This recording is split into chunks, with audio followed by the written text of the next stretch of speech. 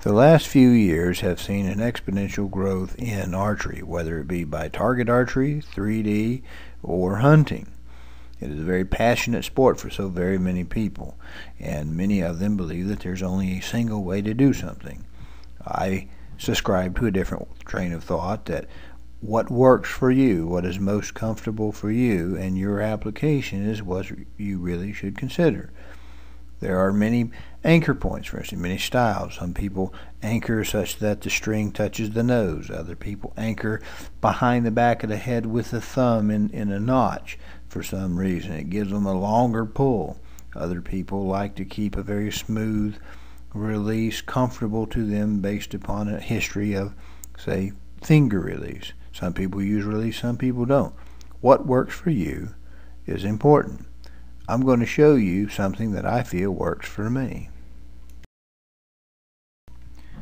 While this may serve mostly as a review for many people, I'd like to approach the archery sights much in the same way as we would do with rifle or pistol, and I'll start with open sights. As you can see here, a typical open sight starts out with a simple alignment of the rear sight and front sight vertically.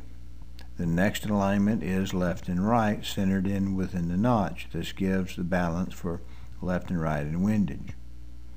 Now, if we look at the rifle sight, we see that we line up as if we're looking at it from the side, from A to B, giving a sight line to the target at point C. Lining this up on a target, we can see that we stack our imaginary point immediately above at C.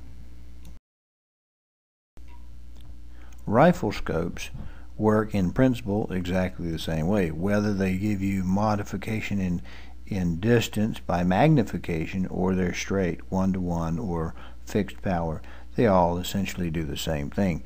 They give you a sighting point, except rather than having a front and back as in an open sight, the front and back functions are established at point A and point B in the optics, giving you the visual point to your target at point C. And of course you can adjust for windage and elevation, but the optic itself is fastened directly to the rifle and is quite sturdy.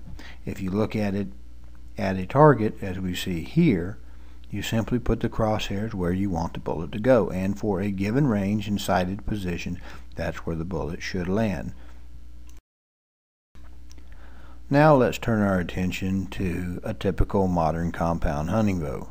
Target bows are very similar, but there may be a little different consideration depending on exactly whether or not your competition allows for scopes, which gives a little magnification, or even crosshair location single pin, very much like the rifle scope. Now here is a silhouette of a drawn bow. You do have a sight line from A, which in this case I've illustrated by a peep sight, and B, which is the front sight. This happens to be an extended sight, as I've shown here. Modern archery sighting is generally done by use of a pin. It fixes a point, adjusted left or right for windage, and up and down on a mount for elevation at a given distance. Here at A, we see the peep sight. This is a very simple aperture, a round device, generally without magnification or any bells and whistles, just a round hole that we look through. Now we honestly find that holding the bow, we're able to line that pin on our target with our concentration based upon our eye. That's really a third point I've illustrated here. The pratfall to this is we often find that our anchor point varies slightly, resulting in quite a bit of variation in where our arrow lands. I'm not really going to discuss the reason why it's so difficult to set a good anchor point. We'll just accept it as fact and consider a couple of things that will affect your accuracy easily.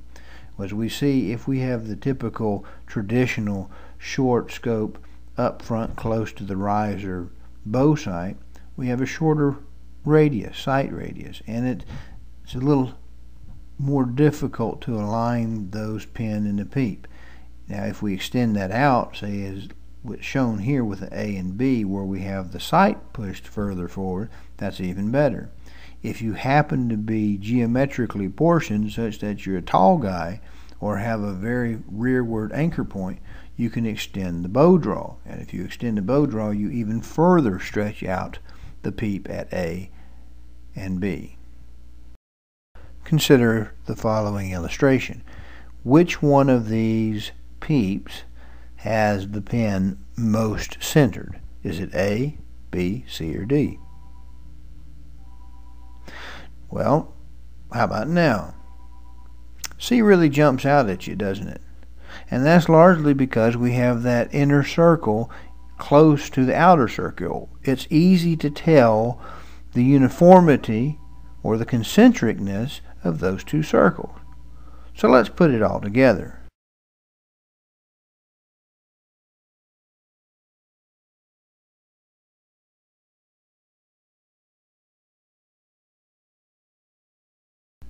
Did the illustration help?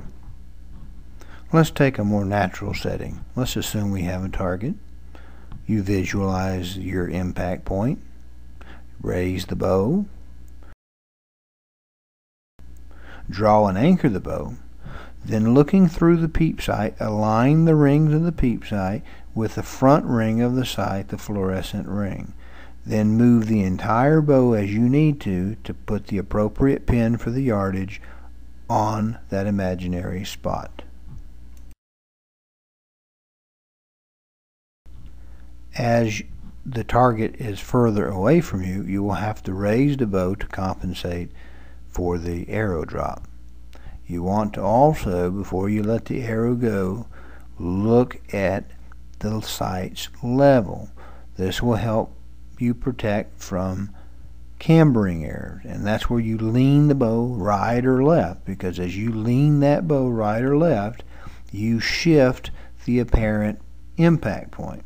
So the natural thing then to do with a cambered bow is to lift it up and put that pin, the correct pin for the distance, on the imaginary point.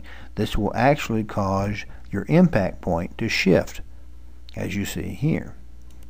This cambering error makes the bow look as if you have windage on it, a strong crosswind one way or the other.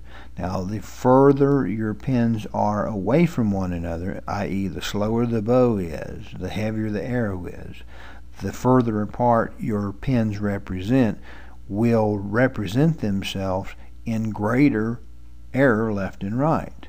Let's look at some sources of errors for your shot. Well, you have wind, wobble, distance estimating errors, bow camber, grip faults, and target movements. Now, of these, which one of these types of errors is most easily adjusted for when you're in a hunting position? Well, I think you can align the two rings and get a better anchor point about as easily as you can do any of the above. At least that's certainly my personal opinion of it. I hope you have an opportunity next season to test the theory. This is a pre-existing clip I shot this summer. Now, I didn't shoot it specifically for this video, but I did use the sighting method. Now, where I'm starting at is actually my 0 point. As I walk past the bird feeder cross, I go up the yard and you'll see the first stop you'll see is wrapped with 2 rounds of yellow tape. That's my 20-yard marker. I ground sterilize it so that it doesn't grow up and I don't have to weed eater it and I don't hit it with a mower. The next one is 25. The next one is 30, and the final position is at 35 yards. I don't hunt at 35 yards simply because I can't reliably deliver the arrows at that distance. But using the sight method, I was able to do this. You could do it too.